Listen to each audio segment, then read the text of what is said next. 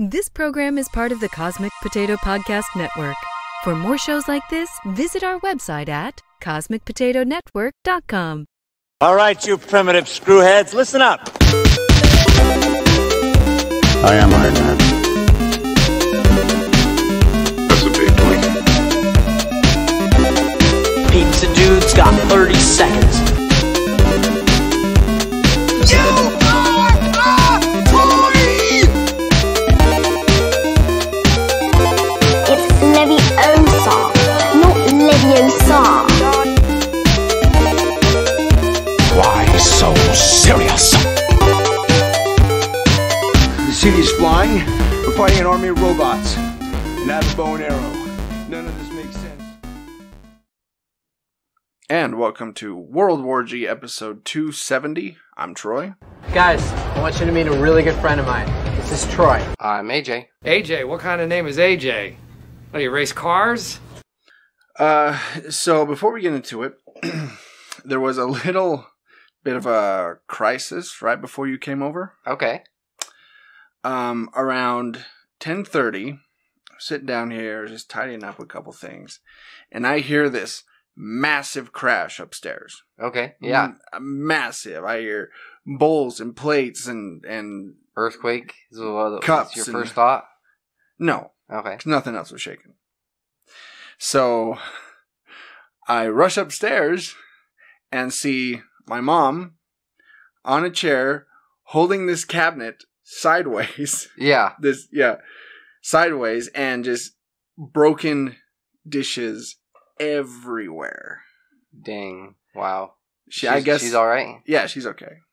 I guess she was taking or grabbing a glass.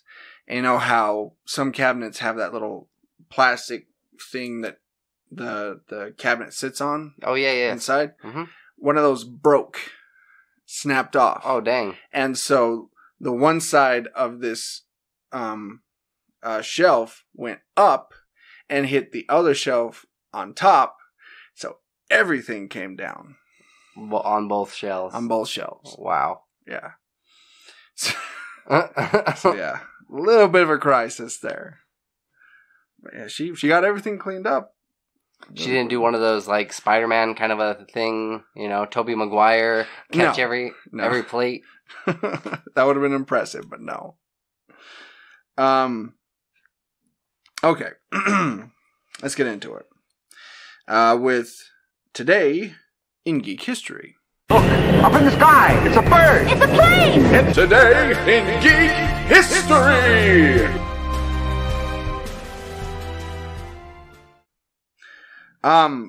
So this is pretty geeky, I would say.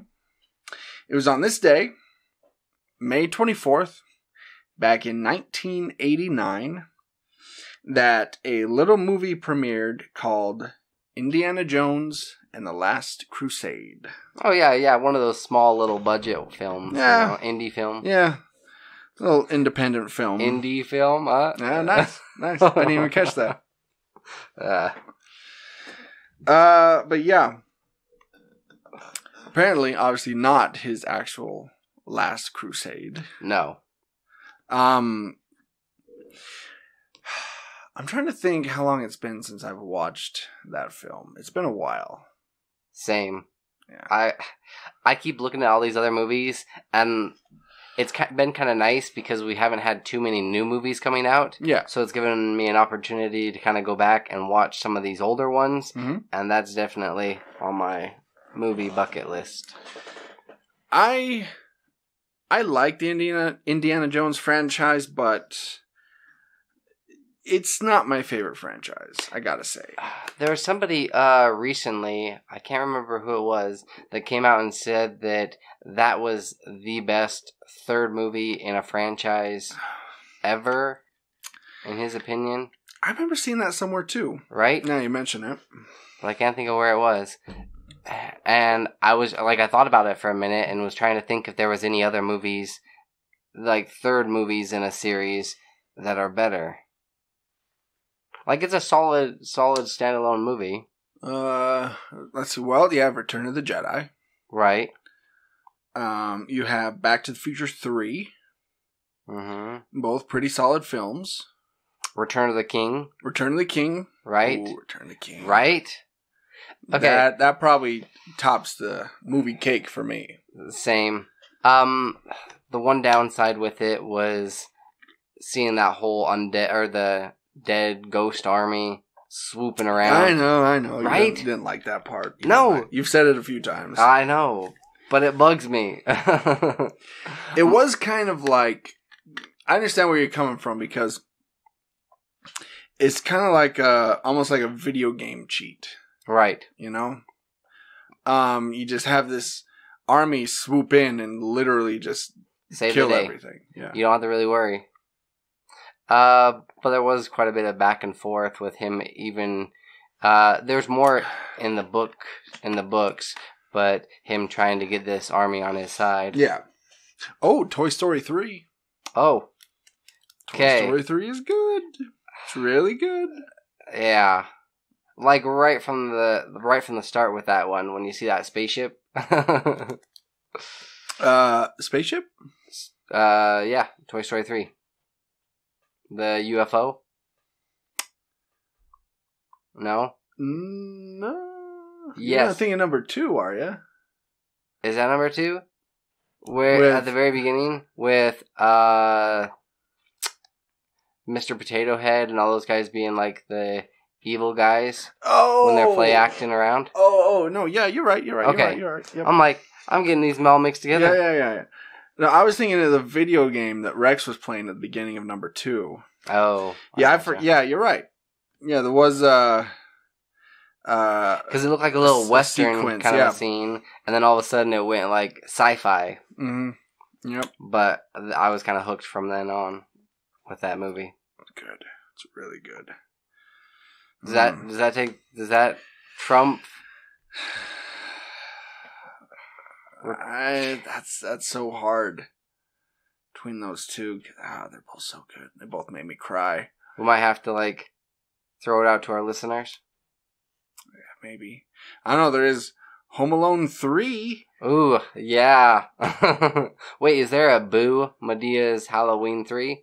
I don't think so. I mean, because that, for me, special place in my heart. That would take the cake for you. Yeah. Okay.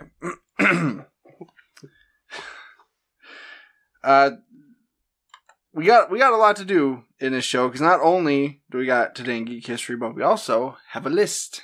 Yes. I was surfing around the internet, as one does, on one of my breaks at work, and I just came across this thought. I'm like, what are the most deadly animals? And so I started Googling it. This is just like a random thought that you just had while you're working away? Mm-hmm. Okay. And I found this list in the U.S. Sun.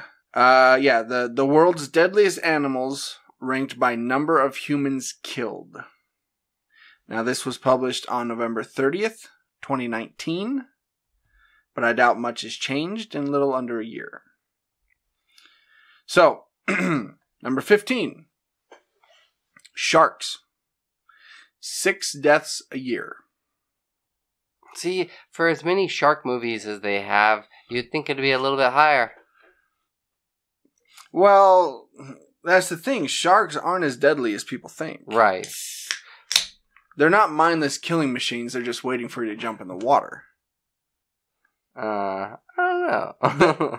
They're not. Yeah, no, 6 deaths a year. Number 14, wolves. 10 deaths a year. Okay. Now, wolves don't attack often. They only attack like a lot of animals do once they feel threatened. Yeah, once you get in their area, especially if they've got their cubs or their pups. Their territory. Mm-hmm. But the thing with wolves is they attack in packs. Right. So it's not just going to be one. You're going to have these 2 others from the 6 side. or 7, yeah. Number 13, lions. Over 22 deaths a year. I imagine a lot of these are from zoos. That one's actually from Africa. Really? Mm-hmm. Okay. People going out on, safari. A 2005 study found that since 1990, lions had killed 563 people in Tanzania alone, an average of around 22 a year. I honestly don't know where Tanzania is located. It's in Africa. Well, I get that, but as far as I couldn't point it out on a map, no. Number 12, elephants. 500 deaths a year. 500 people. Yep. Killed by elephants. I honestly can't remember the last time that I've heard somebody dying from an elephant. Well, we're not exactly tuned into African news. Yeah. That's true. I don't get that channel on my cable box. So that's where you believe I guess a lot of them would have to come from there, yeah. Yeah. Number 11. Hippos. 500 deaths a year. Man, this is all from Africa. Mm-hmm. This is a scary place. Hippos are often considered one of the most deadly animals in Africa. Oh, they are super aggressive. Yes. They are mean. I would take I think a hippo I've seen fight a lion before and just beat the crap out of it, especially if it gets in the water. Hippos are they're just tanks, you know. Yeah, I mean they can weigh up to 9,000 pounds. It's an aggressive elephant. Yeah. Number 10, tapeworms. 700 deaths a year. A surprising addition to the list is the tapeworm. The parasite burrows into your gut and causes an infection called Cirrhosis. Cirrhosis. Bless you. Cirrhosis. Cirrhosis. It's going to be my new heavy metal band. Oh, yeah. Cirrhosis. Right up there with Cheap Trick. And it's probably an 80s band, dude. It probably is if you look it up. Number 9. Crocodiles. 1,000 deaths a year. See, this is the first one on the list that I've actually heard of people dying from. In Florida and some of these other places. Number 8. Roundworms. 4,500 deaths a year. The Ascaris roundworm causes an infection called, I'm not even going to try that. There's a lot of A's and S's. They are the most common form of parasitic worm in humans. It actually crawls in your A's and S's. It's all up in your A's and S's. Number 7. The tsetse fly. Around 10,000 deaths a year. These are some impressive numbers from things that are so small. These flies can give you a disease called sleeping sickness. It can cause headaches, fever, joint pain, and itchiness before leading to neurological conditions. However, it is thought that the number of deaths that this insect causes is decreasing. Number 6. Assassin bug. Around 12,000 deaths a year. I want to draw an assassin bug. I don't even know what it looks like, but I think it'd be kind of cool. That could be the next Ninja Turtles. Or it could be a Ninja Turtle villain. Yeah. Assassin bug. Right? As the name suggests, the assassin bug is deadly. They bite and suck your blood. Through doing this, they could give you a disease called Chagas disease. I feel like we need to change the name of mosquito. That doesn't sound as menacing. Something more, I don't know, assassin-y. Death bug. Watch out, you got a death bug on you. That's actually going to be the name of my 90s punk band. Yes. Death bug. Let's see what your 2000 band's going to be called. My 2000 ska band. Yeah. Number 5. Get this. Freshwater snails. No way. Around 20,000 deaths a year. Snails. Freshwater snails. Freshwater snails carry parasitic worms that can give people a disease called... Why are there so many S's in these diseases? Schistosomiasis. Schistosomiasis. Miasis. Oh, miasis. Just like improperly cooked or prepared? No. It's not eating them. Okay. This occurs when larval forms of the parasite penetrate the skin when victims come into contact with infested water. Oh, just the water alone. This disease is most commonly found in Africa, Asia, and South America, where millions of people contract it each year, leading to thousands of deaths. I say we just stay quarantined our whole lives. Ready for the symptoms? Yeah. Abdominal bleeding, okay, and anal bleeding. I knew it. There's always that side effect in everything.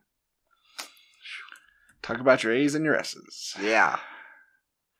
Number 4.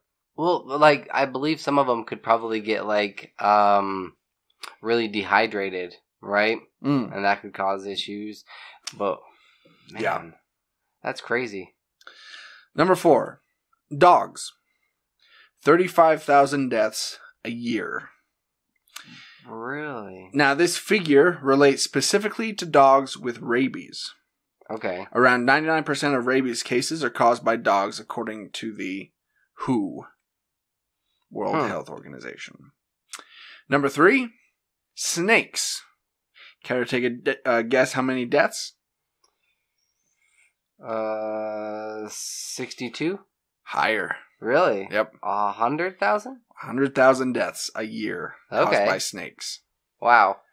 Snakes are thought to kill around 100,000 people each year, but the number could be much higher, as reliable data from all countries with deadly reptiles has been difficult to obtain. Number 2. Had to throw this on here. Humans. Yeah. 440,000 deaths a year. We're killing each other. So this is how, I don't know, this is how we decrease the surplus population. Worryingly, you are most likely to be murdered by someone you know. Mm-hmm. Statistically. I'm trying to see if there's a direct correlation between these and the amount of movies that we have. I mean, we obviously have a lot of movies where people are killing each other, right? Right. And we have a ton with sharks, but some of these other, not so much. No. I don't think it has much to do with movies. Okay. Because a lot of these, as we've read, take place in Africa. No. I was just seeing, like, because typically Hollywood goes with the trends. Oh, I see what you're saying. Right? I see what you're saying. Yeah. So I was just seeing if they were actually looking at these numbers and then making more movies to scare people. I don't know. It doesn't seem like it. No. Especially with number 1. Care to take a guess? That beats out humans? Mm-hmm. I don't even know. Mosquito. Really? 750,000 deaths a year. Mosquitoes are the biggest killer because they spread diseases easily and quickly.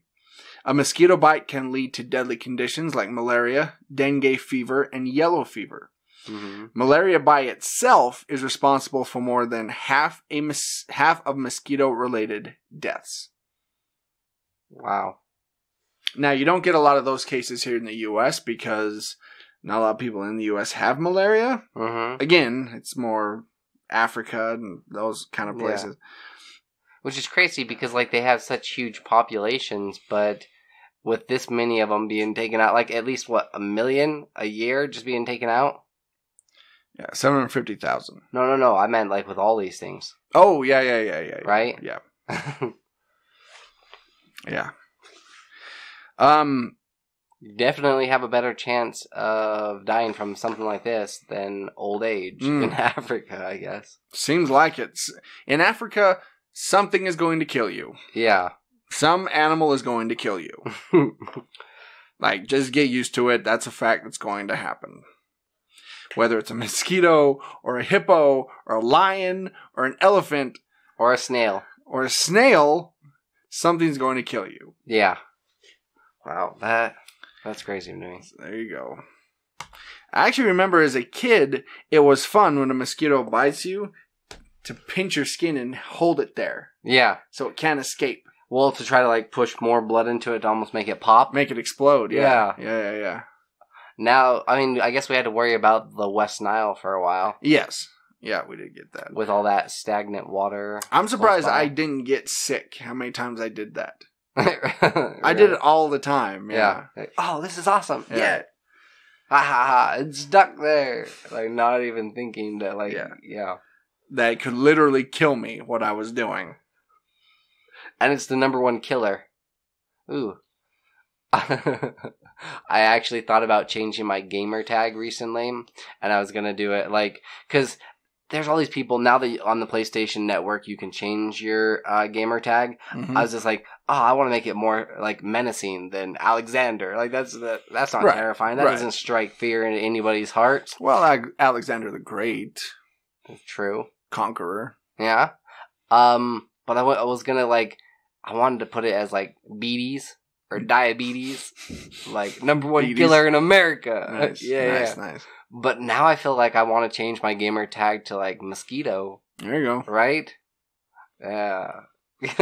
Kills more people than humans each year. Change it to I forgot my band names now. Shoot. What are my band names? What are my 80s and 90s band names? I don't even know. Crap. I have to go back and listen. All right, let's get to This Week in Geek. This Week in Geek. This article is brought to us by Game Rant, and recently with the newest, well, I guess back in 2018, Marvel's Spider-Man did so well, and it also touched, it had a lot of players visiting locations that were also set in the MCU, which got people wondering, well, which other people or which other things could we adapt into the MCU? And with the next gen coming out, there's been a lot of buzz with game creators working on a Daredevil game. Interesting. I feel like this has a lot of potential because you could mix it's like Batman meets Spider-Man, because you've got the kind of the witty humor of Spider-Man, but the charisma and dark broodiness of Batman. Right. So I feel like this could really work. Too often we have superheroes like Spider-Man and Batman in their video games that just kind of like lurk over the bad guys and loom over them. But this one, I feel like because he can't fly, right? I mean, he can jump around and do like acrobatic stuff, but at the same time, he's going to be on the ground level. So I feel like if they were to incorporate a lot of lawyer, detective work into the mix, and also have some like gritty fights that you can't just jump up and perch yourself on a tree and get away from the bad guys for a minute to recoup your health. Yeah. Right? You're stuck there and you have to fight it out. Yeah. Huh. That could be interesting. It'd be cool to be able to switch back and forth from Matt Murdock to Daredevil. Yeah. That would be pretty cool. And I also feel like the final boss battle should be set in the courtroom. No. Right? And if you didn't like get enough clues and you didn't get like all your facts straight and also uncover a lot of stuff, you're gonna lose this court case. You're gonna lose the case. Yeah, and that you lose the game. You get there's either a good ending or a bad ending, right? Depending on how you do in court. I don't know. I think it'd be interesting to kind of mix it up, right? Yeah, there's some places that you just can't get in or won't be able to get into as Daredevil, so you got to change and become Matt Murdock. Then you can get in. Yeah, more doors would be open to you, as a lawyer. Yeah, and if you change back to Daredevil, then you'll lose that level or whatever. Yeah, that'd be cool. I just don't know how you'd exactly do because there was this game like back in the day on the PC, Monkey Island. Did you ever play that one? Where you were a sword fighter, like at certain points you were fighting somebody, but you also had to use your witty repartee, you know, to battle them. And if you didn't have those lines, then you couldn't really say any witty comeback to them, and you'd start losing the advantage. Yeah, and it'd go back and forth until you actually like finally beat them. I don't know how you do that in the courtroom though, to make it where the stakes are really super high, but it's set in a court case, and still make it interesting for like gamers.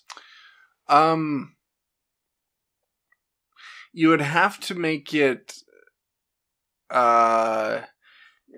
You'd have to either have some way to keep the clues somewhere, like maybe you're carrying a notebook or something, or make it to where the player himself or herself has to write down what they think might be clues. Okay. And then at the very end, you know, when you have to do your disposition right to the judge, you know, you can start to fill in the blanks, basically. Okay. Ooh, you know what would be really cool is if, like, right from the get-go, you are in court, and then they ask you, like, these other, you know, these $1 million, like, lawyers that are helping out Kingpin are sitting over in one corner, and you're over in your little corner, and then you go to, like, call a witness, but then it does a flashback, and then you actually have to acquire that witness and get that person. Nice. Right? And then, like, so it's, like, constantly going flashbacks. And then when it goes back to the courtroom, he's just like, well, you see, and then it flashes back to when you actually got that piece of evidence or that clue. Gotcha. So the court case is kind of it's a run, or it goes through the entire game. Right. Like, it keeps flashing back and forth between the court case that you're in and then flashback. It'd be kind of similar to, like, what is that, Slumdog Millionaire? Right? Where he gets his answer. You've seen this one, right? Mm-hmm. Where he gets his answers from previous past experiences. Yeah. Right. Something along that lines. That would be cool. And then at the very end, you kind of, like, wrap it all up and save the day. That would be cool. I don't know. Then maybe to set up the sequel, like the very end, you could be outed as Daredevil. Mm-hmm. Yeah. Or something like that. Then you could have the next game where you're facing that whole problem. It could be interesting. Where everybody knows who you are, you know. You can't really hide behind the blind facade. Yeah, you can't use the Matt Murdock persona anymore. Yeah. Oh, I don't know where I'm going. Yeah. You're Daredevil. Like, no, funny thing about I always thought it was funny about Daredevil is that he's the. Are you gonna make a joke about blind? No, I'm not you. Is that he's the devil of Hell's Kitchen, right? Yeah. Hell's Kitchen is just a little neighborhood, in New York. It's not even that big of an area. No, it's not. It's couple blocks. It's 538 acres. Really? Mm-hmm. In the Manhattan 4 district. And that's what he's the devil of? Yep. There's plenty of things to do nearby Hell's Kitchen. You can go to Hearst Tower. You can go to Central Park. You can go to the Bane Haunted House. Okay. You can go to Pier 86, West 46th Street. All kinds of stuff to do while you're in Hell's Kitchen. Everything to do is outside of Hell's Kitchen. Right. But, you know. Yeah, it's like the devil of Ogden. Yeah. Right? not even Ogden, like the devil of these few streets. Like, that's it. Yeah. He wouldn't have much crime fighting to do. Mm-mm. No. But I guess that also makes sense because that's about the range that he can hear people, right? Right. In a neighborhood. Right. He's not going to be able to, like, hear an entire city. He's not like Superman. And it's always depicted as this grimy, dirty city. It's not. Hell's Kitchen is actually a pretty affluent neighborhood. Yeah. Yeah. Do people that live in Hell's Kitchen, are they kind of upset about this? I don't know. I mean, it'd be cool to have, like, a superhero based out of your area. Mm-hmm. Adjacent to the theater district. Here, we're going to learn about Hell's Kitchen. All right. Yes. Adjacent to the theater district, Hell's Kitchen has long been the home of actors and arts organizations. It's also a hub of gay culture. Pre- and post-theater crowds from nearby Broadway, tourists from Times Square, and workers from office high-res jam the international restaurants, bars, and pubs along 8th and 9th Avenues. Farther west, along the water, Hudson River Park has landscaped walkways. Now, doesn't that sound just like a crime-ridden, terrible place to live? Dirty, grimy place. Yeah, that sounds horrible. They're like, actually, in the theater. And then like, get mugged. Yeah. Maybe when Stanley created Daredevil, maybe Hell's Kitchen was that type of neighborhood. Right. I don't know how it was back in the 60s.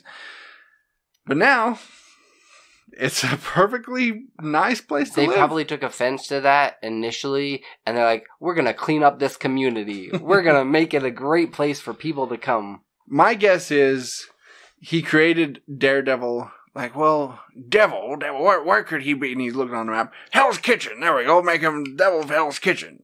Yeah. Because Devil in Hell, see, it fits. I'm Stan Lee, write it down, give me a check. And they did. They gave him lots of checks. Yep. All the checks. So there you go. Now you know more about Hell's Kitchen than you ever wanted to know. I want to visit Hell's Kitchen. I kind of want to visit Hell's Kitchen now, too. Right? Go catch a theater. I'll go hang out with the actors and the gay crowd and go have a drink. Absolutely. It sounds like a great time. So, if you remember last week, we brought up the Tony Hawk Pro Skater 1 and 2 being remastered. Yes. And we brought up the soundtrack. Particularly the song Superman by Goldfinger. Mm-hmm. Well, the soundtrack just keeps bringing in more and more drama because there's a petition now to keep Headstrong by Trapped off Tony Hawk's Pro Skater 1 and 2 soundtrack. Wow. These parents, they just don't understand. Us skaters, we just want to skate. Thanks there, Will Smith. So here's a tweet by Game Rant, okay? Yeah. Petition to keep Headstrong by Trapped off Tony Hawk's Pro Skater 1 and 2. Soundtrack is blowing up. Okay? Here's a tweet by Trapped. The official Trapped. Yeah.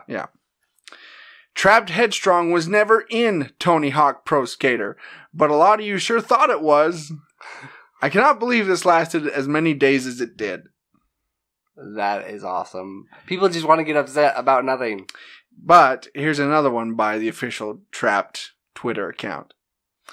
Hashtag cancel culture. Adult children of Twitter don't realize the massive press that would be generated for Trapped if @Tony Hawk actually listens to these intolerant Libyats. Yeah. Ooh. And takes Headstrong off a game I played so many times. I played so many times myself because I support Trump. What? That's just such a random, post. Actually listens to these intolerant Libyats and takes Headstrong off a game I played so many times myself because I support Trump. So are they going to take it off because he supports Trump? Because liberals don't want it on there because he's a Trump supporter? But he was never on it to begin with. Right. So none of this makes any sense. And before this tweet, I almost think that they should have put that song on there just because, I don't know, just to be kind of funny. Just to screw with people? Yeah, it's like an unlocked, if you get all the tapes in one of the areas, then you unlock a new soundtrack.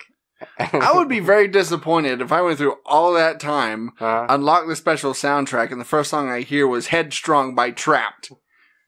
My, growing up when that song came out, and we would rock it, in the car with, my parents, and we were, jamming to it. My dad, hated that song. Like, it's a stupid song. Yeah, no, but like he seriously hated that song. He's just like, oh, it's just teaching kids like to, be rude, and I don't know. And we purposely like listen to it louder and like memorize the song, the lyrics, just because. Here, let's read some of the lyrics to Headstrong, shall we? Circling your head, contemplating everything you ever said. Now I see the truth, I got a doubt. A different motive in your eyes, and now I'm out. See you later. I see your fantasies. You want to make it a reality, baby, paved in gold. See insides of our heads, yeah. Well, now that's over. I see your motives inside. Decisions to hide. Oh, here we go. Yep, back off, I'll take you on. Headstrong to take on anyone. I know that you are wrong. Headstrong, we're headstrong. Yeah. Very good, rhyming headstrong with headstrong. Good job. Back off, I'll take you on. Headstrong to take on anyone. I know that you are wrong. This is not where you belong. See, I mean, it's like Shakespeare, really. I'm gonna jam out of the song like as soon as I leave here. Just because. Well, listen to X96 for like 30 minutes. It'll pop up. Yeah. 90s at noon. Yeah. Local radio station slam. Yeah. That nobody knows except if you listen here in Utah. Yeah. That's just so random. I think if they would have just like kept quiet, they would have gotten so much support from people and probably gotten this song on the soundtrack just because. Sure. But because it seems to me like the creators of the Tony Hawk games would be the kind of people that are like, yeah, let's just throw it on. Mm-hmm. Just because. Yeah. And that was my biggest like worry with this going forward, and they've already since released the whole soundtrack to both of them, and there are some songs that are missing from it, but at least they have like the ones I really care about. But that to me made up half of the game, right? Right. It was the soundtrack, and it was the game. I'm trying to think of any other games that are really like that I love the soundtrack. Well, okay, there's like scores to certain games that I'm like, wow, this is like really impressive, but yeah, I would call those scores, not soundtracks. Right. Like, I don't know any other game myself that has like a soundtrack of like actual songs. Mm-hmm. You know? Well, Grand Theft Auto Vice City. Right. That had a lot of 80s songs on it, I remember. When you were flipping through the radio station. Yeah. Same, even like GTA 5 has quite a few as well. Okay. But I don't know, nothing to that extent where that actually. Ooh, Crazy Taxi. Oh, okay. Remember Crazy Taxi? You ever play that? I didn't know. I played this like the Simpsons one of it. There was an Offspring song that they played on Crazy Taxi, and it was the song like Superman that just played all the time. That just stuck in your head. Gets stuck in your head. Yeah. I can't remember which song that was. I don't remember. But yeah, I'm looking through the Tony Hawk Pro Skater 1-2 soundtrack. There's Police Truck by Dead Kennedys. Here and Now by the Ernies. Superman, Goldfinger. Oh, yeah. Jerry Was a Race Car Driver by Primus. Psycho Vision by Suicidal Tendencies. Psycho Vision.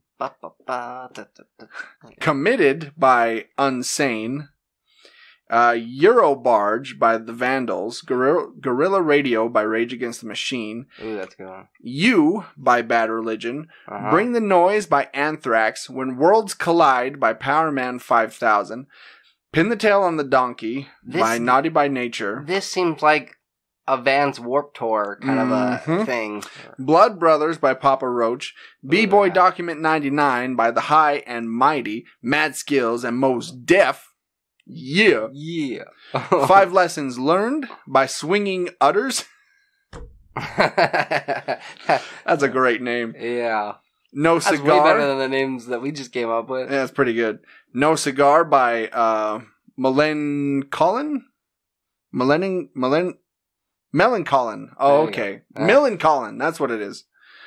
May 16th by Lagwagon.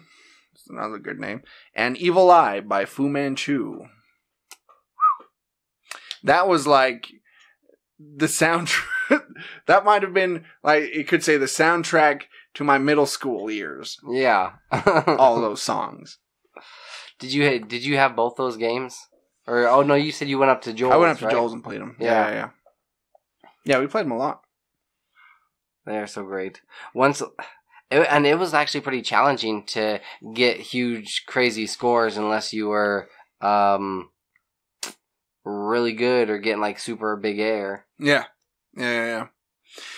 Yeah, so that was actually, that's an actual Spotify playlist that you can get. Really? Mm-hmm. Oh, man. So there you go, kids. Check it out. Or adults, middle-aged adults our age. There you go. So Ruby Rose is going to be exiting the CW as playing Batwoman. They've already got, like, for season 2, they've already got a couple of people in mind, but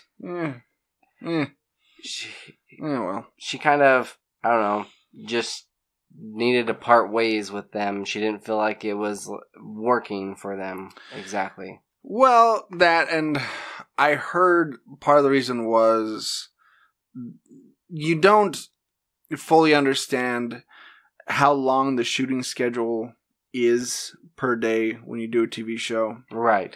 It's 12, 14, 16-hour days. It's pretty grueling. Yeah, then you get up and you do it all again. Like, it's hard. And then you gotta, they showed up in Vancouver, so you gotta go find a place up there for 3-4 months, however long they shoot. Then you gotta move back during the hiatus, then move back, and it's... while you're training, learning lines, and doing everything else. Yeah. It's a lot of work. Yeah.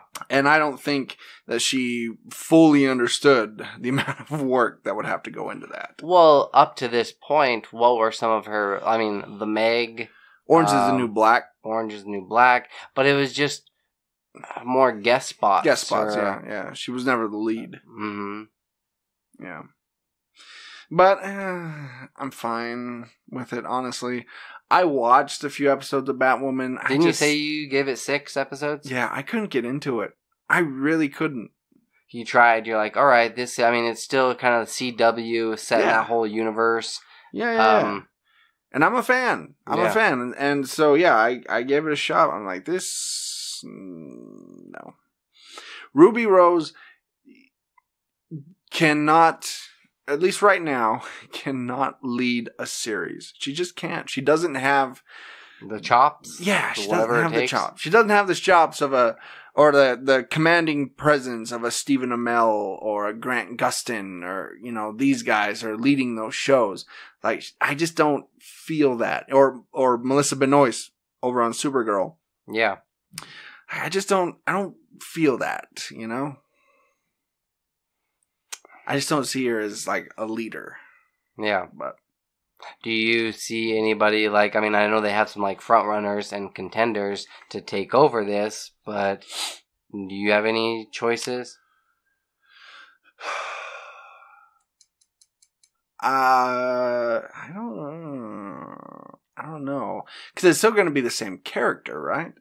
Right. Well, okay, so Warner Kane. Brothers Television, CW, this is what they said. They thanked Ruby for her contribution to the success of the first season and wished her the best. The two companies said the studio and the network are firmly committed to Batwoman's second season and long-term future. Yeah. Like, they do want to get somebody that's LGBTQ committed as well. Right. Yeah.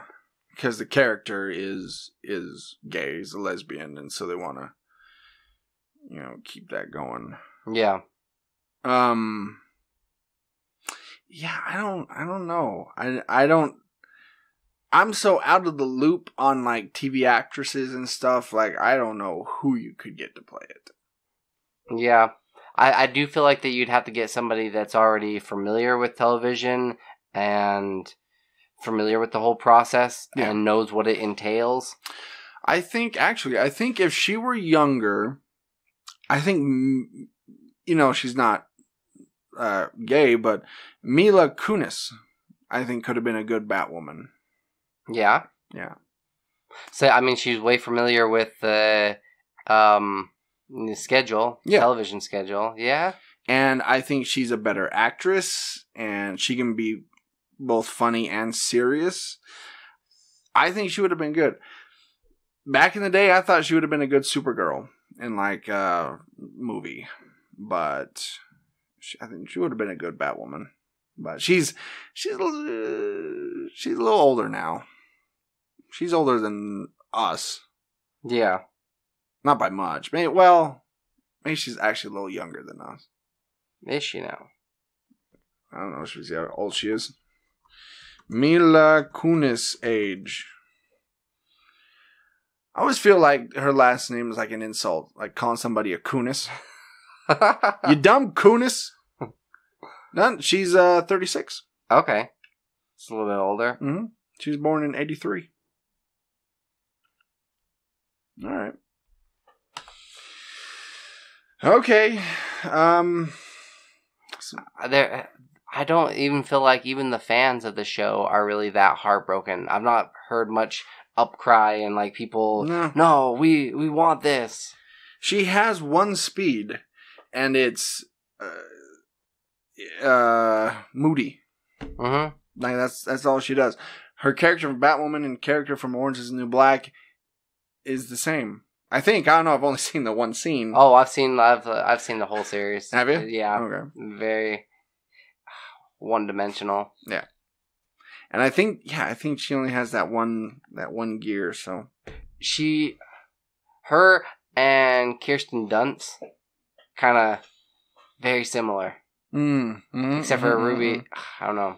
She's much better looking. Yeah, I don't know. I've always been attracted to Kirsten Dunst. Really? Yeah, ever since like back in Jumanji days. I've always thought she was cute. I still think she's cute. Oh, no. I was thinking Kirsten Stewart. Oh. Excuse me. Stewart. Yes. Oh, yeah. I was gonna say, Kirsten Dunst has a bit more range than that. Oh, yeah, my bad. No, yeah, Kirsten Stewart. I don't know. Oh, there you go. Plug her into Batwoman. You barely skip a beat. And she's gay. Perfect. There we go. Boom. Locked it up. Done. Oh, I'm sure there would be plenty of, Twilight jokes and how she's playing a bat and... Yeah. Well, it'd be awesome because Robert Pattinson... Oh, that's right. He's Batman, right? Ah, see, it all ties together. Yeah, full circle. Could do another Infinite Earth thing and have those two meet. I'm liking potential here. Yeah. So, we celebrated a little bit of an anniversary. Yes. This last week. Probably, I've gone back and forth on this, but I've come to the conclusion that this is my favorite movie of all time. Really? Mm-hmm. Like, I can't not think of one that I have seen more over the course of my life than this one. And it's The Empire Strikes Back. Opened in theaters 40 years ago. Just a couple days. But the original version that played once had a different ending. So the initial screening had a different ending. And here's what happened. So The Empire Strikes Back was initially released in about 100 theaters in 70mm. Before it made the jump to wide release, Lucas decided he needed to quickly create 3 more shots that would help clarify something he found confusing. Namely, the physical relationship between the characters of the Millennium Falcon and the characters on the medical frigate where Luke was healing from his injuries in the fight with Darth Vader. As StarWars.com explains, Lucas felt the original version, which lacked these shots, was confusing and raised all kinds of questions in the minds of the viewers. This is what he says, quote, "Where were Luke and Leia in relation to Chewie and Lando? Were the heroes on the same spaceship or two different ones? If the latter, where was the Millennium Falcon in relation to the Rebel medical frigate? In the rush of completing the film, the potential hazard had been overlooked. But Lucas was never one to miss an opportunity for improvement, as we've all found out." I was about to say, like, he is always constantly, like, tweaking and trying to do stuff with it. There was a generous 3-week window before Empire's wider 35mm release on June 18th, just enough time to create 3 new shots. With those 3 weeks, Lucas assembled a team of special effects artists to create the 3 shots. A view of the Rebel fleet, establishing there were more ships than just the Millennium Falcon, a closer shot of the Falcon exterior, and a pan from the Falcon exterior to the frigate. Do you feel like those 3 shots help clarify a lot of things? No. Yeah? Mm-mm. Because you could kind of figure it out? Yeah. I think it made sense. I mean, I don't know. Let's see. I'm trying to see if it says exactly what the ending originally was. It originally had a slightly different ending. It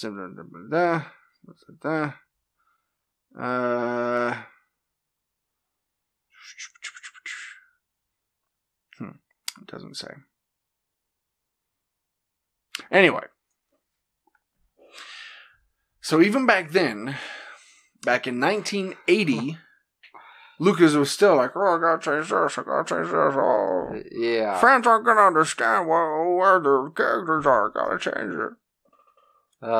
Well, it's got to be difficult because this is kind of, your baby. You've been working on it for countless years, like for a ton of years, right?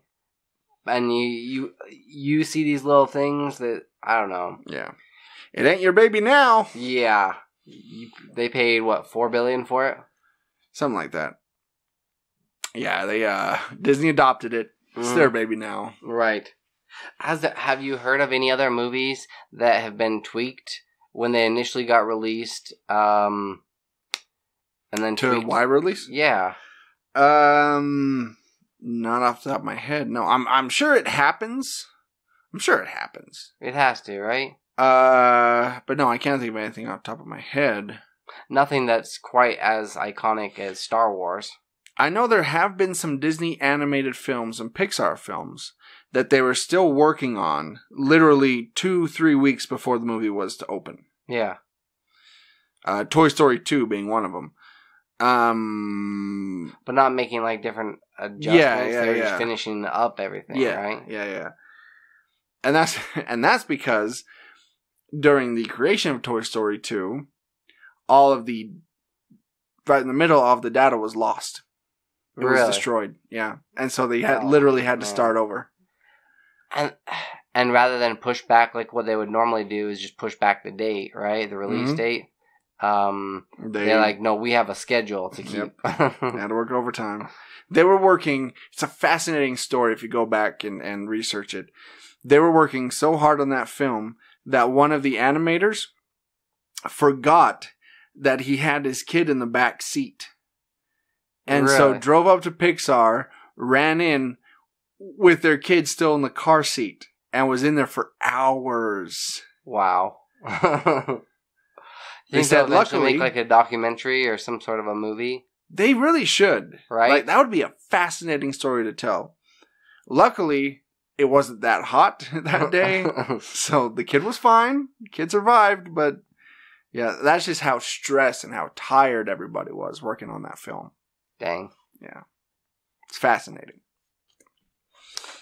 So, Assassin's Creed Valhalla could feature a boss battle with Thor and Odin. This is the newest installment. We've only seen a couple of teaser trailers for it, but it looks like they're going all in in this universe. Let's fight some gods. Awesome. Right? I'm all about it. But this to me, like, honestly feels like they saw the ending of God of War, and they're like, hey, we should do this. Or they're capitalizing on the popularity of Thor at the moment. True. There is a final cutscene. Like, if you do, like, spoiler alert here, if you are playing God of War and you finish it up, and then you go back to his house and take a nap, when you wake up, you and your boy encounter Thor. Really? Yes. Yeah. He, like, that's the last scene is somebody, like, slams down on the ground right in front of your house, and you're like, what the hell's going on? And you, like, grab your stuff to, like, go fight something, and it pans out, and you just kind of, like, see, you see, like, lightning hitting, and then, like, kind of an outline of, like, Thor, and then you also see his hammer on his side, and that, like, Mjolnir. Yeah. And then that's the end of the game. Yeah, you see, kids, Thor was around thousands and thousands of years before Marvel came along. Yeah. Thousands and thousands of years. I mean, it makes sense. But it'll be interesting because this seems like such a leap and such a change of pace for Assassin's Creed. True. Right? You've got all these other games that have been, like, relatively grounded. Yeah. And then this one, they're just doing whatever they want. I still think Assassin's Creed should do a 1930s noir. Yeah. A gangster version. I think that'd be really freaking cool. That would be pretty awesome. Running around like you've got, like, a Tommy gun slung over your shoulder, and you're wearing this, like, what? Not fedora. Is it? What's fedora. The Stetson? The fedora. Yeah. That would be so cool. That would be awesome. And make it kind of black and white, and that'd be so awesome. Yeah. And you got to go and try and assassinate, like, famous gangsters like Al Capone and, Babyface Nelson and these guys. And to try to become, like, the top head gangster. Yeah. Yeah. That'd be so cool. That'd be a lot of fun. I have a sweet spot in my heart for all mobster movies. I just love them when they're pretty done, good. Like, when they're done right. When they're done right, yeah. Public Enemies. Pretty good. Gangster Squad. Did you see that one? Yeah. It was alright. I thought it was pretty decent. I even liked, I know it's not like gangster, but it's kind of similar, Lawless with Shia LaBeouf. And, I like that one. It seems to me like you like that era of American history. Dude. Like, if I could go back in history, if I could go, like, Assassin's Creed style back in history, that's probably when I'd go. Back to the 1920s and 30s? Oh, yeah. I'd like it. You don't leave the house without a 3-piece suit and a hat. And looking all classy. Everybody looking all classy. Yeah. Classy AF. Yeah. Yeah. Yeah, that'd cool be fun. Cars. That'd be cool. One of my favorite mobster movies is Dick Tracy. Okay. From 1990. Yeah. I don't know why. The movie's kind of goofy, but man, I love that film. It's like a kid took, like, a crayon box and just colored that entire film. Like, this guy has a red suit, and this guy has a green suit, and this guy has a yellow suit. I have all of those, the animated Very series, colorful. like, all on DVD. Yeah. Yeah, Dick Tracy, that's a character they should explore again. Kind of bring him back. Yeah. Unfortunately, Warren Beatty owns all the rights. No. To Dick Tracy, and he's not letting it go. That's unfortunate. You can have Dick Tracy when you pry it from his cold dead hand. All right. Yeah. I see what you did there. Yeah, thank you. So here's something weird. Skin crayons. Elaborate. Crayola announces Color of the World skin tone crayons. Yeah. And so they're just going to be different colors, and it's going to be colors that's on the gradient skin tones. See, I actually really like this idea. Not that, like, I mean, I haven't colored with crayons in a long time. It'll be helpful for artists. Right? Artistically speaking, that would be great, because, like, typically you, like, lay down, like, what? Pink, and then you kind of have to use some, like, brown to kind of... I use peach myself. Peach? Okay. Some peach, and then, like... Yeah. It's really pretty difficult. So, want to hear some of the colors? Yes. All right, we got medium almond. We got medium deep rose. We got light medium almond, light medium rose, light almond, light rose, light medium golden, very light almond, light golden, very light rose, very light golden, extra light almond. Kind of see a pattern here. Yeah. Deepest almond. Ooh. Extra deep golden, extra deep rose. I think I'm a deepest almond. You are not, believe me. Come on, Troy. What the hell? I might be a cracker, but I'm not like no saltine. I'm like a Ritz. You're like a... Let's see. I would say you're like a light medium rose. Oh, thank you. Yeah, you're welcome. Yeah, there's extra deep golden, extra deep rose, extra deep almond, very deep almond, deep golden, deep golden. There's my 2000 band name. There you go. Deep golden. Medium deep golden, deep almond, very deep rose, medium deep almond, and medium golden. I'm actually totally for this idea, and I would love to see a lot more artists using crayons. Yeah. Right? To create amazing pieces. Yeah. It is possible. I have seen it. I've seen YouTube videos. You can create amazing works of art with crayons. What's your biggest gripe with creating artwork with crayons? Keeping the crayon sharp. Mm-hmm. 1, 2, the wax flakes that you get on the paper. Oh, yeah. That's a big problem. 3, crayons don't blend very well together. Mm-hmm. Yeah, because they get like kind of like yeah, they don't really blend all that well. No, if you get like a deep dark color and then try to put like a lighter color on it, it's not going to work. No, you definitely have to start with like lighter colors and then go to darker. Even then, sometimes the dark may just overtake the light color because the wax also doesn't mix with the other wax, and so it's just like layer on top of layer. Yeah. Caked on there. Yeah. I don't know. Are there any other like colors that they're missing that crayon should really venture into? Is this opening the door for them to Crayola to create more? Are they going to do this with their markers as well, or is it just strictly crayons? I would assume right now it'll probably just be strictly crayons, so they can kind of cater to children. Mm-hmm. You know, kind of, start children young, thinking, just because somebody's a different skin color than you doesn't mean that they're a bad person. Yeah. Skin color tolerance. Yeah. Otherwise known as not racist. Exactly. Skin color tolerance. I don't know. That's another way to put that. No, but I think it'd be cool if they did. I don't know, maybe famous colors you could use. The maybe like they did like a perfect color match to like maybe top of my head like the DeLorean from Back to the Future or they should do something like that, like a movie collection or a TV show collection. Like a set. I think it'd be kind of cool to have like a set that is also like soda colors, right? That exact color of blue that they use on Pepsi, and that exact color of orange that they use on whatever, There you go.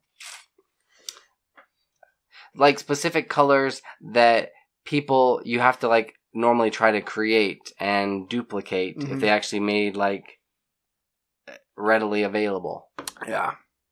Well, the way I would do it, if I needed a color like that, back when I had Photoshop, I just find a picture of it, Mhm. copy and paste it into Photoshop, Yeah. do the little eyedropper, Yeah. grab the color, bloop, there you Boom. have it. It's right there. Yeah. Well, okay, that's the faster way of Well, doing it, yeah. but like with crayons. No, yeah, but that'd be Like, cool. Reese's Orange, Yes. right? Which is a trademarked color by Hershey's, by Yeah. the way. Yeah, that's what I'm saying. Like, be able to do these certain colors. Candy. They could do candy. Yeah. Have the Reese's Orange, have like the Hershey Brown. Mm-hmm. I've had a few Hershey Browns in my time. Almond Joy Blue. Yeah, Almond Joy Blue. That specific M&Ms. red, like 100 grand. Mm-hmm. Yeah. Yeah. You can even incorporate smells. Ooh. I Get always smelly loved crayons. that. Like when they would make those markers that would smell like grape or like root Mhm. beer, or because then like your whole paper after you were done coloring like smelled Mhm. awesome. I think too many kids were Huffing overdoing it? it. Yeah, I think that's why they stopped it. 2 kids didn't graduate Dare, like back in 5th grade. They were caught by so the Dare teacher, the Dare cop, he The went Dare into the officer, bathroom. The yeah, Dare yeah. officer went into the bathroom and caught 2 kids that were huffing glue. So they didn't and they were wearing their Dare shirts too on Dare graduation day. Yeah, they were huffing glue and got caught. It was actually, do you know who Little Ross Miller? I know Jared the name. Clausen's BFF, lived just a couple of doors down. I know from the him. name, Ross Yeah. Miller. Yeah. His dad was the Dare officer, but the police officer for it. Yeah. Do you remember who the kids were? I don't. I'd totally Dang. call him out if I did. Nah. That's too bad. Yeah, but needless to say, they did not graduate.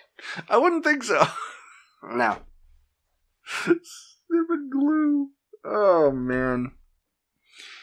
One may argue that it was the Dare that pushed them to that. Ooh. Maybe they wanted to experiment and see what all this drug culture was about. Dare to keep a kid off drugs. Dare to keep a kid on glue. Yeah.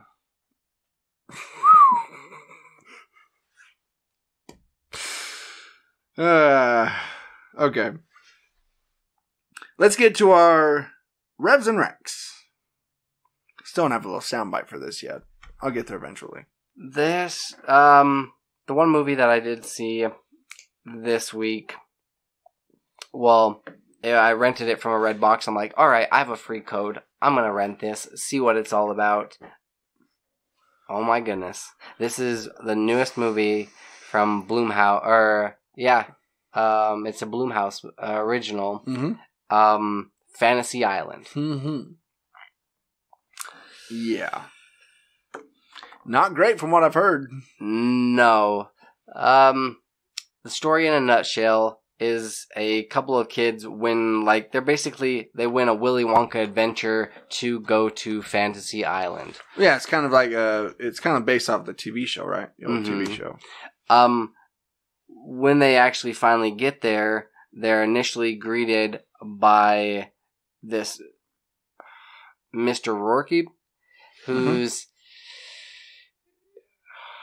I don't even know how to describe him. He's kind of this eccentric billionaire that helps them all live out their fantasies, but he's got an ulterior motive for doing that. And I don't even care if I spoil it. His wife died, so then his fantasy is to have her keep her alive. And in order to keep her alive on this island, he has to make other people have their fantasies. But then their fantasies come true, but then they get altered and switched. There was a boy that he wanted to be a soldier, but then his brother who had already passed away and he's wearing his dog tags is there. 2 brothers that don't even look like each other, that are completely different. Their fantasy is just to have lots of women and men and party it up, and it is just a disaster. And it is it's a disaster. That's a good way to put it. It's horrible. It makes sense, and then they have a twist in it that isn't even that interesting. I I was like, not nodding off. I'm like, okay, I'm going to give this a chance. I'm going to watch this. Oh, man. Out of 5 shots, I would have to go with 0.5. Wow. Not even a half. Or is that a half? That is a half. That is a half. Yeah. It was a complete disaster. The one redeeming quality about it was... No, I can't even think of one. Wow. I honestly can't. Well, yeah, because that was the basis of the TV show back in the day. People would come to Fantasy Island to live out these fantasies, but they would learn a lesson within that fantasy. Yeah. These ones, Some they just sort went of more moral for lesson. like the gore, violent, stabby kind of a lesson learned. And they're all tied, like they're all kind of tied together. They all have a past that's intertwined. Oh, one of those. Yeah. Like the killer was already there all along, and she's the one that planned this whole entire thing. Oh, wow. They're just pulling out all the cliches. Mm-hmm. Okay. Yeah. Which it kind of sucks, because they did have a couple of, like, decent actors in there. Yeah. Michael Pena as Rourke. Yeah. Mr. Rourke. Michael Rocker as well. From the Walking Dead, I guess, is his big... He's also from Guardians of the Galaxy. Oh, yeah. Which it was unfortunate to see those guys, I don't know, do such a crappy movie. Yeah. Garbage. Yeah, Lucy Hale, Maggie Q, Portia Doubleday. I don't know whatever the heck that is. Double D, is that what you said? I don't know, I can only see it from the neck up. Oh. Jimmy O Yang, I don't know who that is. Yeah, Michael Pena, Ryan Hansen. Well, there's a bunch of young, pretty people in this. Yeah, you're not alone. Tomato meter's at 8%. Yeah. The audience scores at 48%. How is that even possible? From 3,566 I honestly, like, back in the day when Blumhouse originally... started dropping these movies, I'm like, this is the company, like, this is, like, a fantastic unity here. They were hitting it out of the park. Yeah, they were having, like, smash hit after smash hit. And then, all of a sudden, I think they just said, like, oh, yeah, we'll do this movie. Oh, yeah, we'll give you some money to make this movie. Yeah. And they don't care anymore about quality.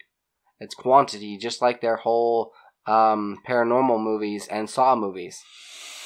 Right? Yeah. Yeah. Yep.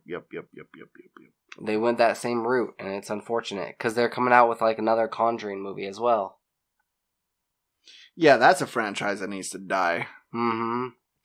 I wish... Because the first Paranormal Activity movie was really good. Right. And really innovative and really cool. Mm-hmm. And the same with... the other movies you mentioned. The Saw? The Saw movies. Yeah. The first Saw film. Really cool. Right. Very innovative. But then they just got It kind of seemed like this, psychological horror, thriller kind of a thing. Mystery. Mm-hmm. Yeah. And then they just... It was like the Bone Bone Collector. Yeah. Something... Just go off the deep end and... Milk it for all it's worth. Yeah. And the first Conjuring movie was so good. Yeah. And they I even really liked Sinister as well. Sinister was great. Insidious? Yeah. These first ones. Sinister was so... I watched a YouTube video on that the other day. It's this movie, or this YouTube channel called Dead Meat, where they count up all the kills from horror films. Yeah. So I was watching it again. I'm like, I forgot how good that movie was. Oh, it's fantastic. It has one of the most haunting opening scenes you'll see in a long time, but yeah, it's really good. Yeah. And then they just kind of milked it and ruined it. Yeah, and then they had Sinister 2. Ugh. Well, yeah. Sinister 2, Here Comes the Kids. That's what it should have been called. Mm-hmm. Ghost Kids. Which, it wasn't even that scary. That kid running around with a camera and also a sai. Yeah.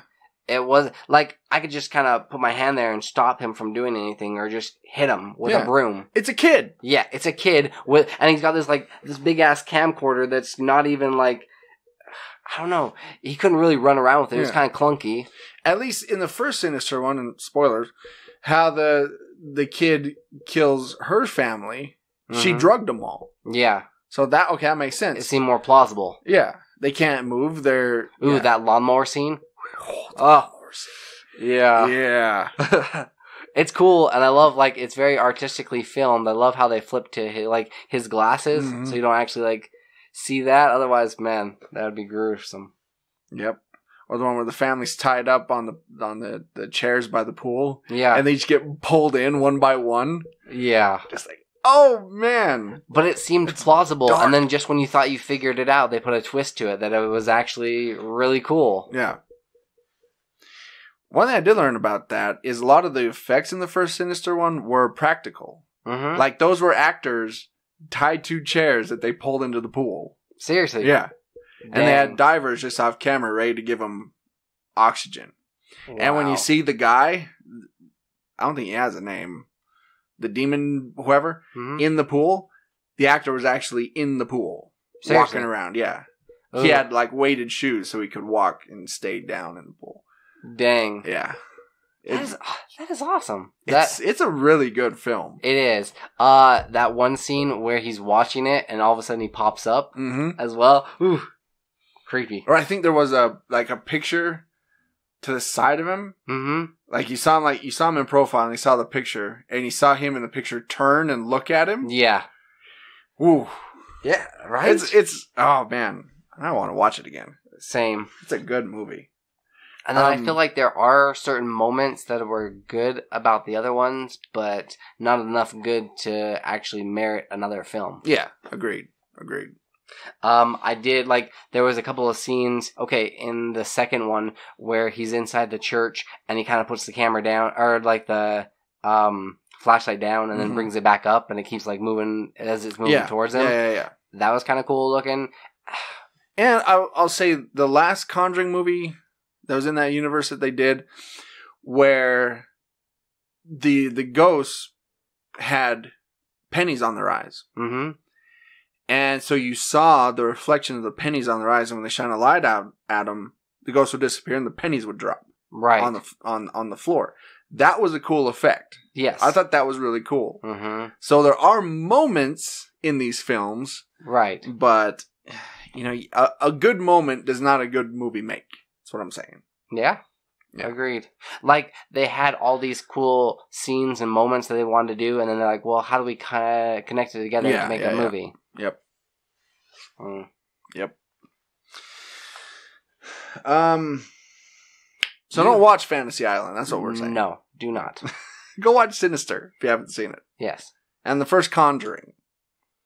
And the first Paranormal Activity. And just stop there. Don't watch the sequels. Yes. Forget that they even exist. Yeah. So, I have a recommendation. Yes. It's something I did this week that I think everybody should do at some point. Okay. You've heard the term stay-cation, right? Yes. Well, I took a little stay-cation. Okay. I worked last week 10 days straight. Okay? I was burned out. So I was home on my first day off. After getting off work, I'm sitting down here. It's like, well, what am I going to do these next 2 days? Power goes out. This is annoying. So then my laptop quickly dies, and, my phone's going to die, and, my Nintendo Switch, that's going to die. I can't charge it because the power is staying off. Okay. So I thought to myself, what I'm going to do? I'm going to treat myself. Something I've always wanted to do. I'm going to go stay at a hotel by myself for the next couple of days and just relax. And that's exactly what I did. Okay. I went to the Hampton Inn and I just spent 2 days doing absolutely nothing. And it was fantastic. Really? Yeah. Yeah. I stayed in bed. I got myself some sodas. I ordered myself some food. Yeah. And I just sat there and watched movies on HBO and watched an Office marathon and watched a South Park marathon and watched Ghostbusters 1 and 2 and yeah. And Feel that's all rejuvenated and I did. Yeah. After that, the next day I was like, I'm ready to go. I'm ready to go back to work. Let's do this.